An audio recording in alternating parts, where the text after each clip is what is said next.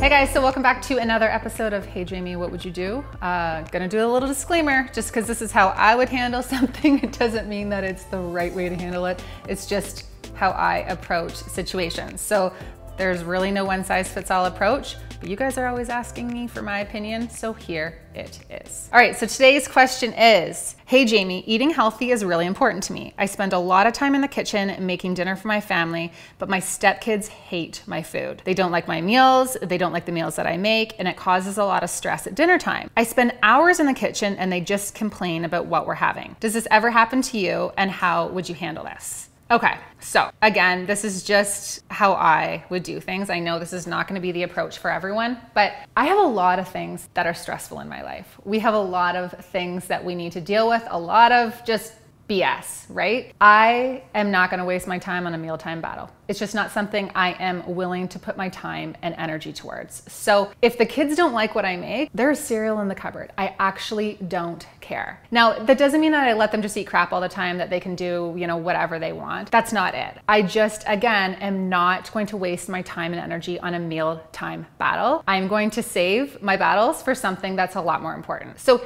here's how I deal with this in our situation. So when I go grocery shopping, I always will shoot the kids a message, hey, any requests? I tend to sit down most weeks and plan out what we're gonna have for dinner. I ask the kids what they wanna have. I ask them what they like at their mom's house. I just really get their input on what we're gonna have for dinner.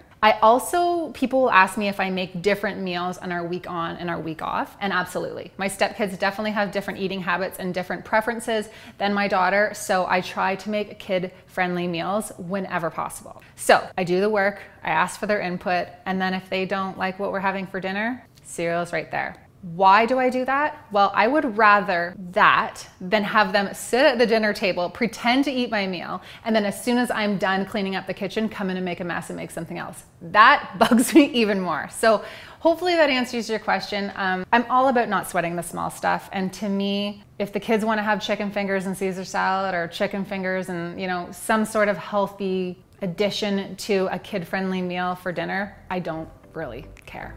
All right, guys, thank you so much for watching. If you want my 2 cents on something that you're struggling with, be sure to shoot me your question at hello@jamiescrimgeour.com, or you can leave it in the comments below. Don't forget to subscribe, share this with a stepmom who needs to hear it, and I'm gonna see you in the next one.